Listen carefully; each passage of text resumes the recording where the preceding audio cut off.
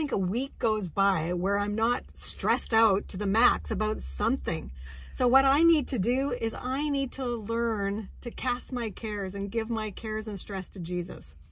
Today, we want to talk all about 5 tips to manage stress, because we know that every stinking one of us is stressed out about something, us included. And they can be really little things. The things that you think, logically, like this is ridiculous, but your mind just keeps playing it over and over, and you just get stressed out. You can feel your heart pumping. You just feel like uptight, and your stomach is in knots, and you're pacing, and you don't know what to do. Yeah, and sometimes they're silly things, but sometimes they're very real things too. It just depends. Every situation is different. So today, our very first point about how to manage your stress is to cast your cares, like you already said. And for us as women of faith, we know that we are called to cast our cares on him, for he cares for us. But how do we do that? Like, that's so simple to say, but when we have these real worries, these real stressors in our life, like that just sometimes can sound like this easy thing to say, but difficult thing to do. Right. Like maybe you just lost your job. Maybe your husband just lost your job. Maybe your kids are stressed out and they're needing to find a place to live. Maybe your children are having difficulties in school, or they're getting bullied. Maybe you don't know if you should homeschool or keep your kids in school. There's so many different things that make us worry. Let's just say finances, right? That's a huge topic for people. There's so many things that we can feel stressed out about. And in fact, it reminds me of a time in my life when my husband had lost his job.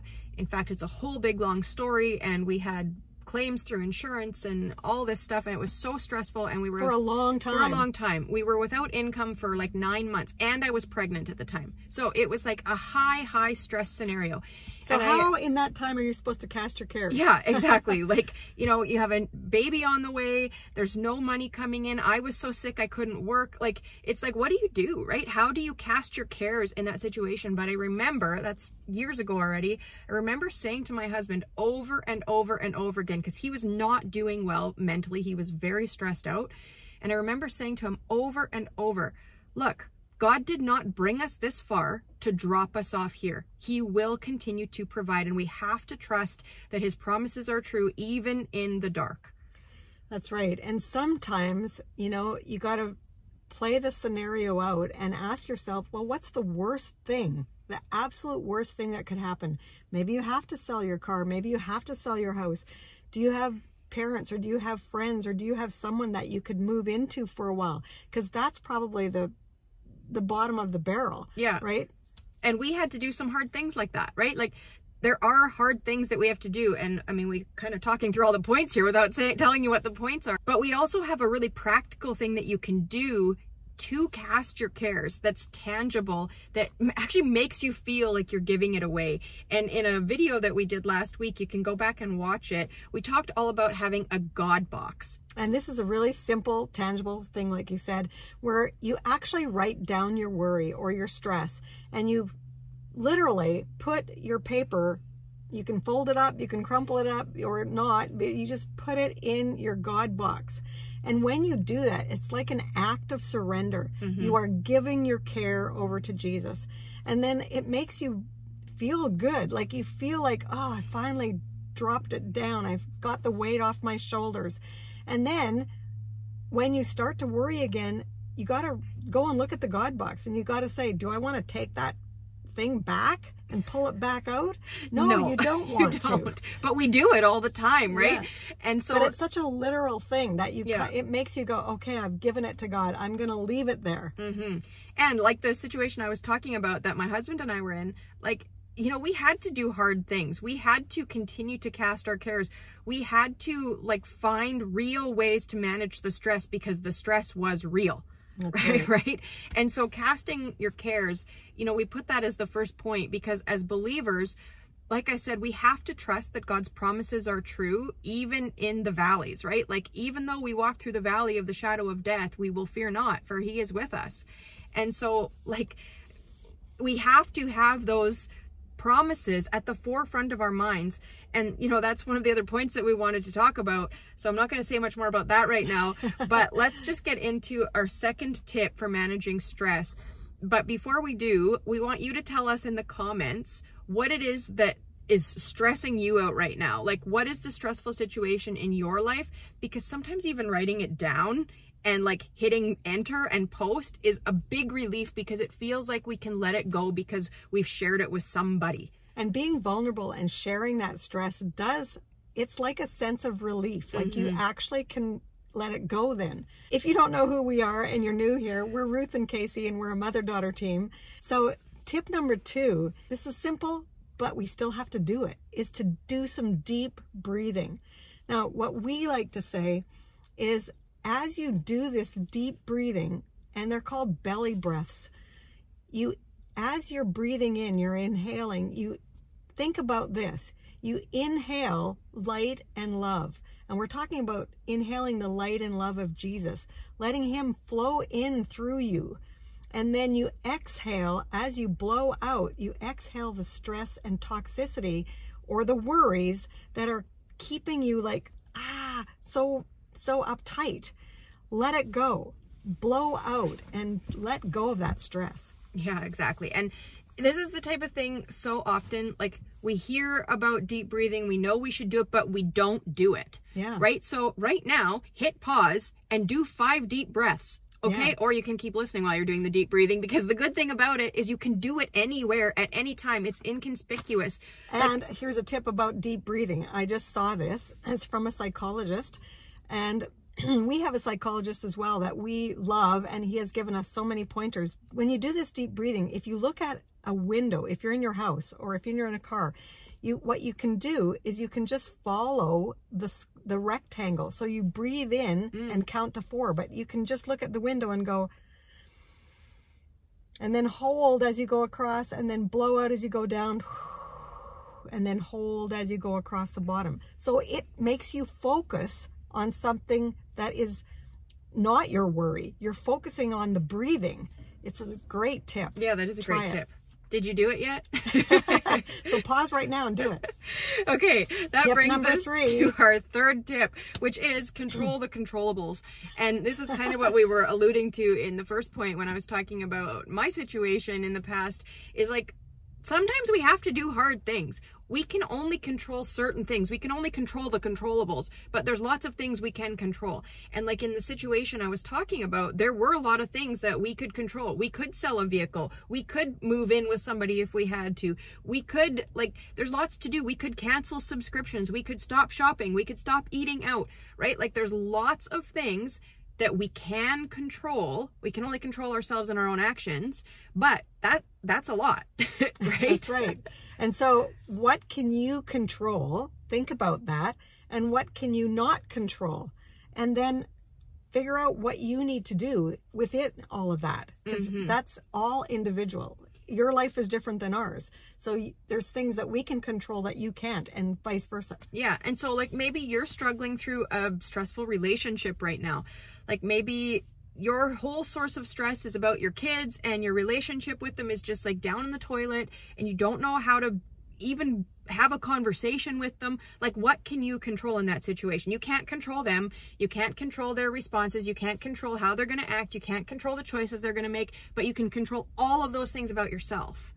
And so that might mean it's time for you to reach out, and maybe it's time to apologize. Maybe it's time to reach out and say, hey, could we meet for a coffee and talk through what's going on? Because I want reconciliation, and I want to have a relationship with you. But having said that, if they don't want to, then you've done your part, and you have to be like, proud isn't the right word, but you have to be, I think proud of yourself proud of yourself for actually reaching out and saying, I want to apologize. Yeah. And so it all goes back to what can you control. But here's some other things you can control. You can control your judgment about them. You can control whether you're kind or not to them. You can control your thoughts and your words about them, because God is asking us to love. You know what else you can control? You can control whether or not you're praying for them. That's right. And yikes, that's hard sometimes, right? That's right. And the Bible does say, love your enemies. Yeah. And we're talking about, the scenario was your children. Yes, you do probably love your children, but you don't like the situation. Yeah. And maybe you don't like what they've done. Maybe you're even struggling to like them right now. Yeah. So what can you control? Yeah. And let's control the controllables. I love that. Yeah, exactly. Because I think the thing is, like, if you think about what you're stressed out about right now, often when we get stressed out, we just like throw our hands up and we're just stressed, but we don't do anything because we feel stuck, because we don't know how to move forward, because it feels so big and it feels so overwhelming and we're just like drowning in it. But there are things we can control, even if the only thing we can control in the moment is our thoughts. Because the Bible does tell us that we are called to think about things that are true and noble and honorable and righteous and of good rapport. So you got to ask yourself, what are you thinking about? Here's the thing, in all this stress, another controllable thing is if you don't know what to do, seek some professional help. Yeah. Because that you can do. And sometimes our stress is so big that we have to do that, right? Yeah, and we've our had to do it. situations are so big, and we need somebody with an outside perspective yeah. to be able to help us walk through it. And you know what? They can give us tools to help us navigate the stress in our life going forward too. It's called resiliency. That's right. And perspective is that's another whole point that we didn't even write down. But yeah, we have to learn to build on the skills that we have and keep using them so that we are resilient. And sometimes you might even be able to, rather than, you know, going to a mental health professional, you might be able to have a conversation with like your pastor or a trusted friend or somebody. But sometimes just that outside counsel is like exactly what's needed. And maybe your church has counselor for you. So yeah, if you need it, please, that's a controllable thing. Absolutely. So point number 4, focus on something completely different. And what I mean is that sometimes our minds are so focused on our worries, and maybe we've done the God box and we keep taking it back. We need to leave it there. So how do we leave it there for good? Well, focus on something completely different where your mind has to actually be challenged and you have to really concentrate and think. So maybe you're a knitter, or maybe you're a sewer, or maybe you like to puzzle, or maybe you need to like have a project that you actually have to physically put together, like you're going to get out a screwdriver and nail, you're going to hammer something.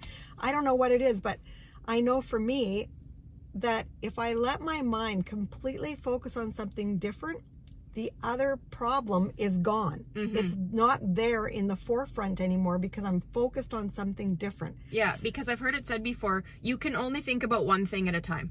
Like your brain does not actually have the ability to think about multiple things at one time, right? And That's so true. I think like I'm thinking of that verse that talks about how perfect love casts out fear, right? We can only think about love or fear. We cannot think about both things at the same time. And so we have to sometimes force ourselves to think about something different because like we have to drive out that fear. We have to drive out that stress. We have to drive out the anxiety, and we can do that by focusing on something else. And when you do that, when you're focusing on something else, I'm going to say it gives your mind that rest that it needs from the stress. Yeah.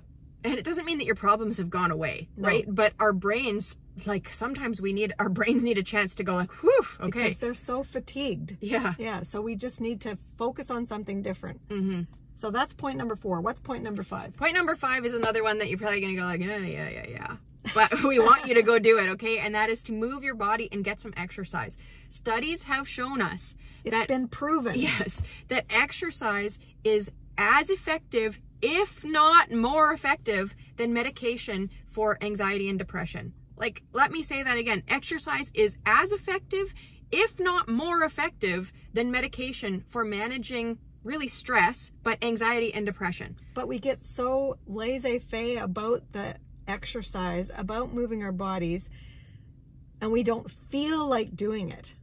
That's the whole thing. It's easier not to. Yeah. So we have to do something to make us do it. Because our feelings just lead us astray, right? We don't feel like it, but we're not feeling like doing anything when we're in that mindset. That's right. So we have to overcome that. And we often talk about, you know, how our thoughts, all those worries, lead to feelings. And if those feelings are negative, we're going to lead to negative results. Yeah, because our feelings cause us to act, right? And our actions produce our results. That's right. And so we need to just move our bodies. We need to exercise whether we want to or not. It's not a matter of feeling. Do Yeah. we want to? No, we don't. Do we need to? Yes, we do. Yeah, and if you're actually serious about wanting to like feel better and manage your stress, then exercise needs to be part of your priority list, right? Does that mean you have to go run a 10-kilometer marathon? No. But it does mean that you need to move your body, right? And that can be doing walking videos on YouTube. We love to do those in the winter at home when the roads are icy and you can't get outside. You can do 10 minutes, right? That's right. And you there's can many dance of them on YouTube. Yeah. in your living room. You can go outside for a walk. You can join a gym. You can join an exercise class. Like, it doesn't matter what and here's you do. the thing. I'm going to say, if you put on a beautiful worship song that's upbeat and you're dancing around your living room, you're not going to be focused on your worries. Yeah, exactly. I can guarantee that. Yeah. Yeah, exactly. You're going to be focused on worshiping, and that's what we can do. Yeah. So make sure that you're moving your body, okay? Like, whether you want to or not, sometimes we have to exercise some self-control and do it anyways. That's right. That's some tough love for you when you're managing your stress. Do it anyway. So we really, truly hope that these 5 tips to manage your stress is going to help you manage your stress. We just want to let you know that we have recently launched a new membership community right here on YouTube, and we would love to have you come join us. It's an incredible way for you to support us. Side note, another incredible way for you to support us is by subscribing and liking this video and commenting for us. That also is a big support. And share it with your friends. Exactly. But if you want to come support us through joining our membership community, it's a great place where we are providing extra video content for you to dive a little bit deeper in some of these topics, share a little bit more vulnerable information ourselves.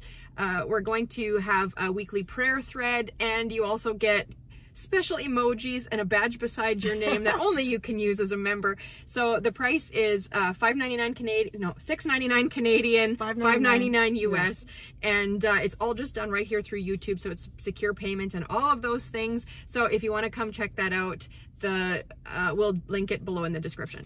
So as always, we like to end these videos by saying, remember this, you are a beautiful woman chosen for greatness. And we believe in you.